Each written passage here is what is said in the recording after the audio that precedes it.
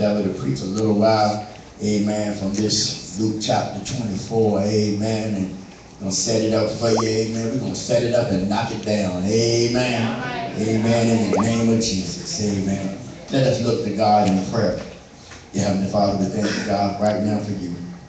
Thank you, God, for all that you do, God. Thank you. Thank you, dear God, that for the mothers in the house, amen. We thank you for them, God. We thank you for the mothers that are not even here yet, God. Yet, God, but we praise you for them, God, and all that they're doing for your children. And now, God, it's preaching time, and God, I thank you for preaching time. God, I thank you for the opportunity to proclaim a word from on high. And God, because it's preaching time, I pray that you give me the type of anointing that makes preaching easy. God, I pray that you endow me with the type of anointing, God, that will make hearing the word easy. God, I pray that you will bless me with the type of anointing that will make doing the word real easy.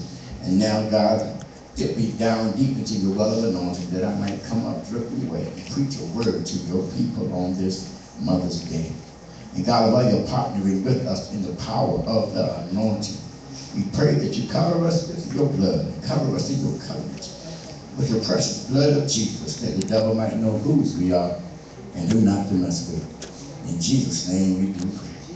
And let the church say, amen. Amen. As I begin to seek the Lord, amen, and lay before him on what to preach, amen, on this Mother's Day, and I began to struggle with whether or not I should stay in the sermon series that I was in, amen. And the thought came to me, amen, maybe I should preach a real tame, a real cute Mother's Day sermon, amen, and not try to break any new ground or to stir up any of the gifts within the women, amen, and the mothers today. I was going to let the mothers enjoy their day by gently rocking in their seats as they read the heartfelt thanks for all that they do and the well wishes and the accolades from all of those that appreciate the efforts and the responsibilities of motherhood. To be honest, I just thought that maybe, I'll just give a basic, cute Mother's Day sermon and just leave it at that. But then the Lord began to deal with me just a little bit, and I began to realize this. There is no mother I know that is just the basic, run-of-the-mill type mama. Amen. See, I'm not talking about intellectually, amen, or even her demeanor. I'm not talking about attitude, looks, her sophistication, fashion sense, amen, cooking skills or housekeeping skills. I'm not talking about any of that. When I say no good mama I know, it's just a basic, ordinary, run-of-the-mill mama. I'm saying this, that no good mama I know that would not think twice about taking down a bear, amen, if you were messing with one of her children, amen. Any of y'all know mama like that, amen? They don't mind, amen. Don't mind getting down and dirty for you, amen. Don't mind going the extra mile. Don't mind standing up in the face of whatever, amen, just for you. And I say a mother like that don't need a cute sermon, amen, but she needs something that she ought to be able to use. Because see, when you get down like that, amen, you ain't looking for cute. You already got cute, because I don't get it twisted. I ain't saying you ain't cute. Y'all sure look good to me. I feel like Johnny Gill up here, my. So look good to me, amen. What I'm saying, amen, that you understand that just because you cute, you still got some fight up in you, amen. Come on, somebody know what I'm talking about, amen. And since there is some fight in you, amen, why not preach a word today to you mothers that can help, amen, help you along the way, encourage you to get more power to fight for what and who God has given you, and more power, amen. Somebody say more power, amen. More power, amen, to get the job done. So it's for that reason the Lord didn't lead me to give you a basic run-of-the-mill sermon, amen. For you dear ladies, are the chosen of God, handcrafted, handpicked, and personally escorted by God to be brought to man and mankind, to be a helpmeet for him and to help him complete his purpose on the earth. Somebody say, preach, pastor, amen. About you, amen. So keep it in line, amen, with the series that we started last week, amen. After the cross, beyond the grave. I got a word to challenge all you mothers here today, and that's whether or not you got a biological child or is a child in your life that needs your special brand of God-ordained love, amen. Are you ready to see yourself as God desires to see you? After the cross, beyond the grave, when Jesus was buried and now he is risen. Are you ready? Are you ready to go there in the spirit? Come on, somebody, if you're ready. If you're ready. If you're ready to go there. But this is where you'll find, and this is our sermon title, that you were made, amen, for so much more. Somebody say that with me this morning. Made for so much more. And we begin to look at our text, amen. We'll find in the text, amen, before we go too far, we'll find, amen, some shared traits and characteristics of a good mother, amen, of good mothers everywhere, amen, and the women that have come to the tomb where Jesus Christ was buried. The first thing I'll tell you that these women, amen, you'll find this trait. They supported Jesus, amen, in his earthly mission for God. Luke 23 and 49 said that these women, and many of them were mothers, and his own mother, Mary, often followed Jesus from Galilee as he carried the gospel. Not just to hear and to be blessed of Jesus, but to be a blessing to Jesus any old way they could. Sound like mama to me. So many in the crowd where Jesus was, they came just to be seen and to see, amen. Some were there to be a problem for Jesus, to raise questions and poke fun, try to discredit his ministry and to cause a conflict. But some were there, amen, by obligation. After all, Jesus had chosen double to be amongst his 12 anyhow. But then there was these women, amen. See, they were there for one reason. They were there to support the work of Jesus unto God. Oh, anybody ever had a moment that they were just willing to support whatever it was that you did? I done heard plenty go ahead babies in my life, amen, coming from my mama and my grandma and them. Go ahead, baby, do the best you can. I don't care what it was. If I had a 3-line recitation in Sunday school, I heard my grandma, go ahead, baby, go ahead and do what you do. If I had a play at school and I was standing in the corner because they made me a tree, so I heard somebody say, go ahead, baby, that's my baby, amen.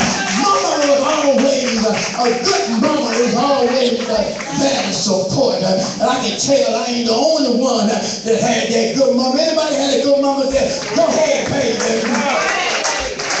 And you know what I'm talking about. You see, the Bible says in Matthew 27, it tells us that these women ministered unto Jesus as they served him with purpose and on purpose. Can I tell you, a good mama support you, amen. And she would go through great lengths just to get there. See, I know, I got a good mama in my house right now. And see, when my son is involved in anything, I normally make it to the event. Oh yeah, I'll get there for the play. I'll get there for the musical. I'll get there for the football game, the basketball game, and the baseball game. But you won't hardly catch me in practice, amen. I got other stuff to do. But a good mama be sitting up there in the cold, sitting up there sitting up there in the heat, sitting up there don't know what they're doing, don't know what's going on the field. Other than she just want to holler, go ahead, baby, amen. Yeah, That's what good mama do. Good mama make it everywhere. Amen. She'll be there for the pickup. She'll be there for the drop off. She'll be there when the coach ain't doing you right. She'll be there when other parents say you dropped the ball. That's my baby. So go ahead, baby. Amen. That's all I'm saying. See, that's what good mama do. Like these women, they supported Jesus. Amen. And they show up. Come on, somebody. Give God a praise.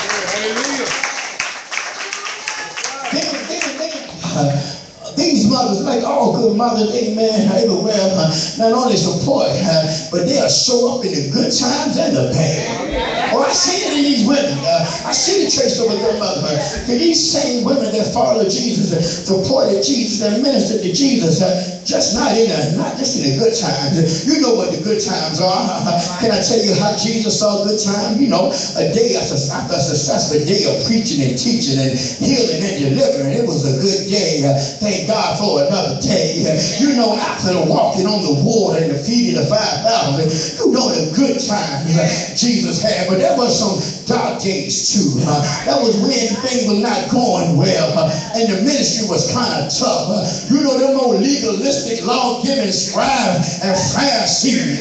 Oh, they always were poking intellectual holes in every sermon that Jesus preached, every lesson that he taught. They were the hellhound was on his track, trying to figure out what he was doing, but couldn't understand the things of the Spirit. But you know, even though you know they wrong, it still hurt. Amen.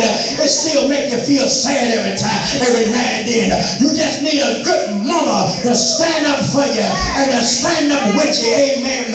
And that's what Jesus found when he got the bad news that his friend Lazarus died. I believe one of these women was standing right now and said, baby, it's going to be all right. I believe when Jesus tried to minister to the rich young ruler, and the rich young ruler walked away from eternal life just because he wanted to stay rich. I believe one of these women said, it's all right, baby, it's going to be all right. You know you're doing a good work. Amen. Keep on moving. Amen. The Bible lets us know even in the darkest time of Jesus' life, when he was there on the cross, all hanging between earth and heaven, the Bible said these women were there, these mothers were there. I believe they might not have been able to do anything about his situation. Roman soldiers standing guard with swords drawn as spears in hand. They couldn't say nothing, but I believe, I know from a fact that any time I've been down, any time I've been afraid, I can remember looking when I was a little boy, living in an old house. The house used to make all kind of noise at night, but every now and then I see my grandmama just walking the floor with her 5'1" self, ain't bigger than a minute. But when I seen mama, I know that everything was about to be all right. Come on, somebody. In the dark time, in the bad time, long as mama around somewhere. My mother-in-law used to tell me, I want you to know this, boy, I don't know you real good. You from the city and everything, but if you ever do something to my daughter, I don't care how long it take me to get there, you better know I'm going to be there. I'm going to be on you, amen. And I still believe that 16 years later, Jesus felt the same thing. His Father. And I ain't mad with God, because this is what God had to do. But Father turned back on Jesus. Had to. Because of who he was. Mama said, I ain't got there yet. I ain't turning back. I'm right here at the foot of the cross for you, Jesus. And she was still saying in her spirit, go ahead, baby. You my baby. So you got to understand, a mama is a calming influence on you. You just feel better when mama there. Can't nobody rub it like mama can rub it. Can't nobody kiss that boo-boo like mama can kiss it. Can't nobody pat you on the head, hook you up around your neck like mama can do it. Amen. Anybody know what I'm talking about? In the good time and the bad. In the happy time and the sad. Can't nobody do it like mama.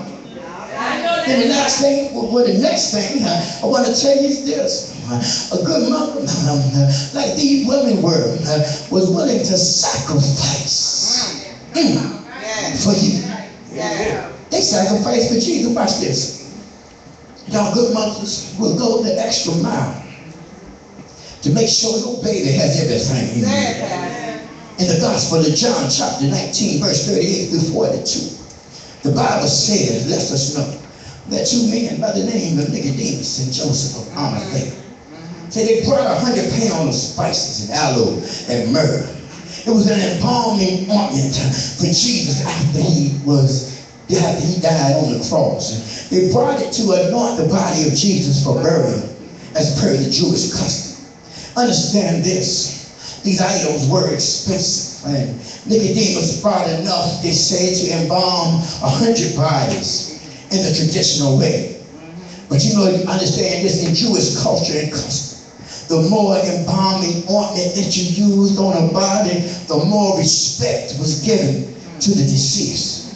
So Nicodemus brought more than 100 times the amount that he needed. Now watch this. See, this was done prior to placing Jesus' body in the tomb. And who was it that just happened to be looking on and seeing how they were treating our Lord? It was these women, these mothers, these women, amen. They saw how they took the body carefully down off the cross with care and respect. They saw how they rolled the body down in the embalming ointments, and they wrapped the body in a fine sheet of linen. They saw that. But you know what they said too? There ain't enough for my baby. Amen. See, that's a mother spirit, y'all. There ain't enough for my baby. See, look, I know myself.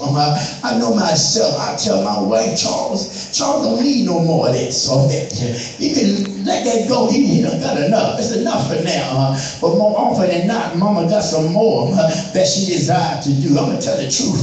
Dad'll pull up a little bit. Amen. I put my wallet back. I put my money down. I put my credit cards away. Shoot, that boy got 3 pairs of shoes. He don't need the red, white, and black ones. You know what I'm saying? He don't need all that. He got enough pair of jeans. I grew up on 3 pair of jeans. Monday, Tuesday, Wednesday, Thursday, Friday, back to Monday again. With the same 3 pair. Amen. That's how we used to do it. Amen. When Mama said, I want just a little more for my baby. It was just like that with these women. These women said to each other, see, we see where the body has been anointed for the burial. He's been anointed with 100 pounds of precious spices. But I just believe that we need just a little bit more. Look, you know, the sun was going down. Somebody said it was late in the evening. And Sabbath was fast approaching. And they could not get back in time before the Sabbath. So they had to wait for a couple of days until Sunday morning. How many of y'all good mothers here ever had to wait to get your baby what your baby needed? You might have had to wait for that thing to go on sale, but you were going to get what your baby needed. You might have had to wait for it to get back in stock, but you were going to get what your baby needed. You might have had to wait to get it off a layaway, but you were going to get what your baby needed. You might have had to wait for your next paycheck, amen, but you were going to get what your baby needed. You might have had to wait on your income tax money, but you were going to get what your baby needed. As soon as you was able, you were going to go and you're going to get it and you're going to bring it back for them. Somebody need to know what I'm talking about. Because with these women, it was just like that. Even though Jesus' body had already been anointed, they wanted to do more for him. So they showed up at the grave site early in the morning. They wanted to do more. I told you already, there was a lot in common between these women and good mothers everywhere. And I believe you don't see it for yourself. I could almost close right there. But if I close right here, that'll be the cute part of the sermon. That'll be the part of the sermon that maybe you expect. But can I twist them up just a little bit? Because I believe right now, see, can I tell you something about me? As your pastor, I'm a pastor that's going to always seek to feed your spiritual side. If I got to go through your nature, I will. But my goal is always to feed your soul. Amen. I want to show you how you can be better, how you can be greater, how can you be stronger, how can you can do so much more, even in the Spirit of God. Anybody want to do more in the Spirit of God? So let me apologize right now if you think I'm preaching two sermons. I ain't mad with you because I might be, but sometimes in the gospel, things get a little complex, and you need to compound this thing so you'll be able to get it off, so you can go where you need to go and do what you need to do. And one of them times is today. Watch this.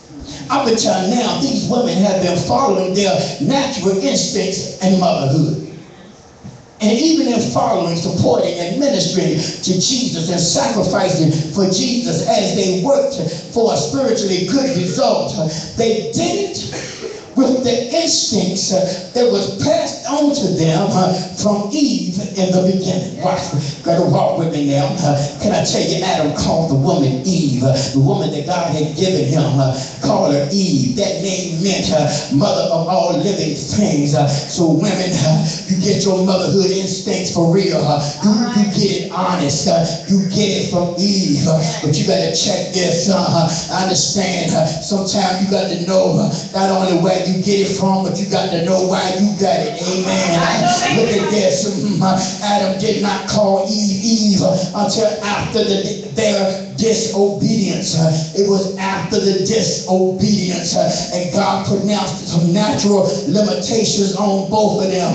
Can I tell you, these limitations, they only allow the man and the woman to do so much. These natural limitations only allowed them to go so far.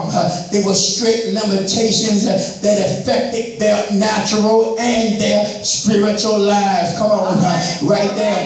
Now today, can I tell you, fellas, it's Mother's Day, and my aim is to free the mothers. Amen. Now, if y'all get free, that's good. But in 5 weeks, somebody say 5 weeks. In 5 weeks, I got something for y'all too. Amen.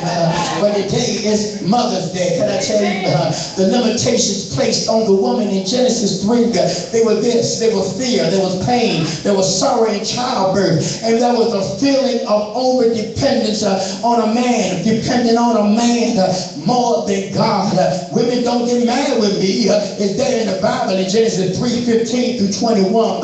See, these were natural limitations that even reached into their spiritual lives. So let me tell you, good mothers out there, just like these women in our text, if you rely on your natural instincts as a mother, you're going to find that you can only go so far. You can only do so much with these limitations. But if you walk with me just a little bit further, I can take you on to the next level, and to your deliverance, amen, and to your change in Jesus Christ. To the natural motherly instincts took these women to an empty grave where Jesus used to be. But because they were in a natural mindset, though they were attempting to do good, I showed you all the good that they were doing, but the natural mindset left them afraid and sorrow, wondering what went wrong, wondering how they could have let it go wrong, and confused what to do about it. The Bible said in your text in verse 4 that they were perplexed. They had to think. They had to be thinking to themselves, what could we have done differently to make a different result?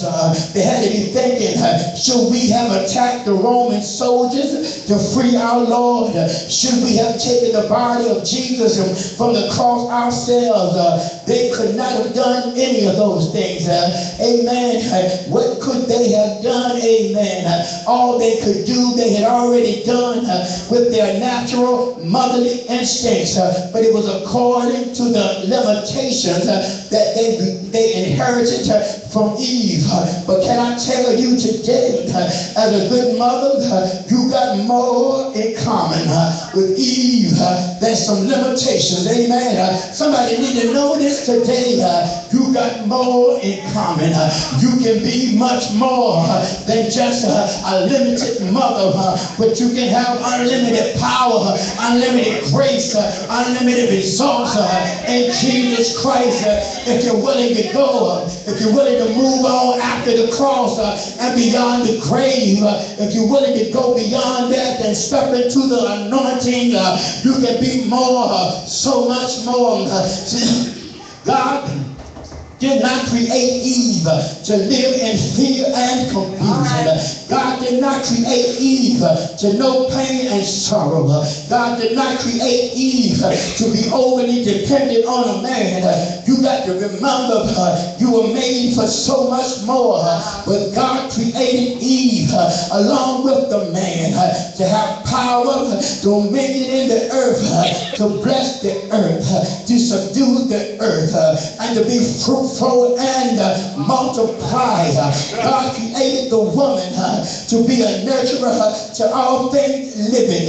God created the woman to be a help to man, not another burden unto him. But in order to get to this place, you got to remember what Jesus had been telling you all the while that you were following him, while you were supporting him like a good mother, while you were sacrificing for him. It was not one-sided.